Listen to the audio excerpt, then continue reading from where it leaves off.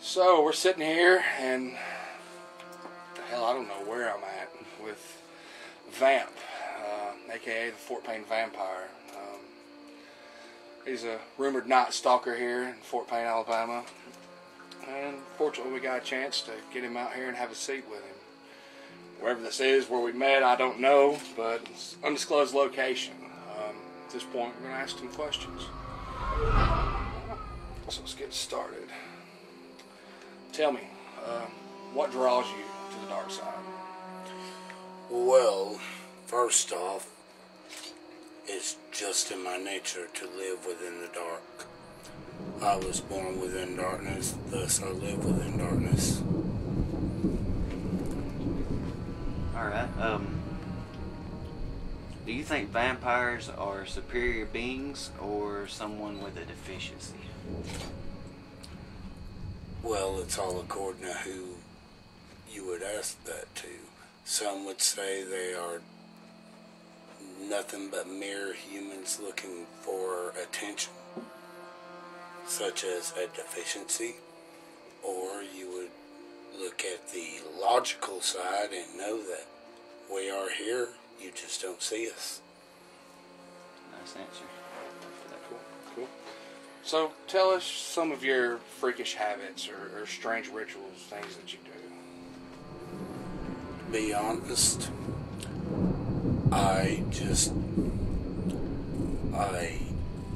keep to pretty much myself. My victims come to me. I don't really have to call them. It's like they're drawn to the darkness and don't know why. Thus, I take them back to my domain and have my way with them. Wow, that sounds interesting. I don't know if I want to be on the receiving end of that. But, so here, this is kind of random, but everybody has one. Who's the sexiest female vampire? Sexiest female vampire. Well, if you want to look at a fictitious one, I would say that Vampirella. She's pretty sexy. Tell us about her. I mean, like, what's sexy about her? I mean, what? She lives within ancient ways, number one. Plus, number two, I mean, how could you not think that was sexy with her outfit?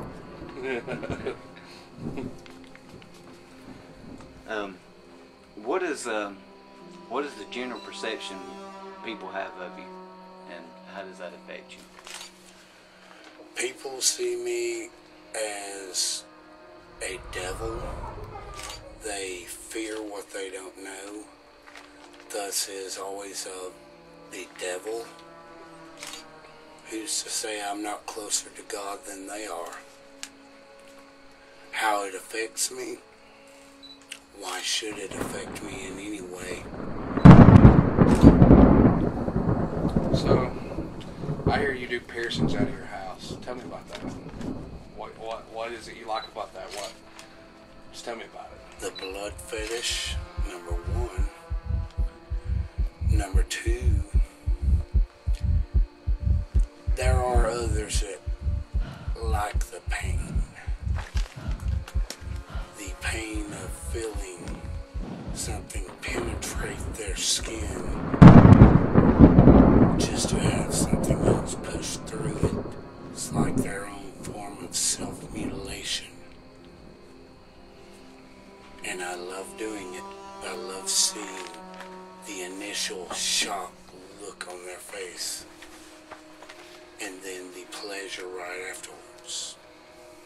I can agree with you there. I love tattoos, and that endorphin rush is just awesome. And, you know, it's like a release. It just releases all your stress. Talking about penetration, man. There's mosquitoes. I'm getting a little penetrated by them too. You ain't the only bloodsucker in this motherfucker, man. And some bitches are getting me through my underwear. Alright, okay, get serious. Alright. What are your views on the occult? The occult. Some views on the occult. If it is done correctly, I have no problem with it. But in some ways, you've got so many amateurs out here trying to pretend they are something they're not, whether it be witches, Christians, vampires, or whatever, and they go about it the wrong way with no kind of code whatsoever, or a false code. Thus, I have no use for the occult. So, is blood drinking part of your diet or ritual? On occasion, I like to have a taste or two from time to time. Okay. Ooh. We gotta do some game plugging here. Did you like video games and stuff like that? Were you ever into any video games growing up? Did you ever play like Castlevania? You know, that's a big vampire game. You know, I mean, everybody was balls deep when I was a kid about playing some Castlevania and stuff. I don't know. Castlevania, not really. I was never really much into that whole gaming scene. I knew ones who were, and they let it go to their heads. Thus, the occult emerged. I agree. Some gamers, they are a cult, man. They are. These damn World of Warcraft and all that stuff. Sean, do vouch for you on that one too. So, the gaming ain't a thing for you, but what kind of music keeps your skin cold? The darker the better, the more ancient the better. Old metal, or even classical. Name like an artist. Your favorite band? Who's your favorite band? Well, Cradle of Filth, Dimmu Borgir, and of course, Dangerous New Machine.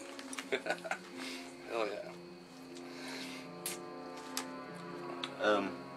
What is your opinion of werewolves?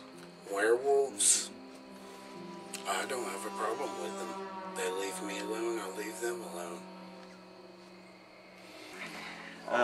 One more. Got one more.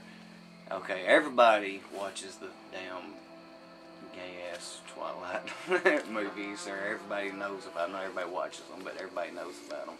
So anyway, how do you think it's affected the public's view of vampires? Well, in this so-called Twilight, they make vampires out to be something nice, something with almost a soul, that twinkle in the sun like fairies. Sparkle. I'm sorry, none of that is true, nor will it ever be true. If a vampire chooses not to kill you, that is his or her choice. It is not because he is in love. It is not because he has morals. It is his choice. And we do not twinkle in the sun like some kind of fairies. Some of us may be able to walk within the sunlight and not be noticed, but we sure as hell are not going to twinkle. Alright. Well, I guess that about wraps it up.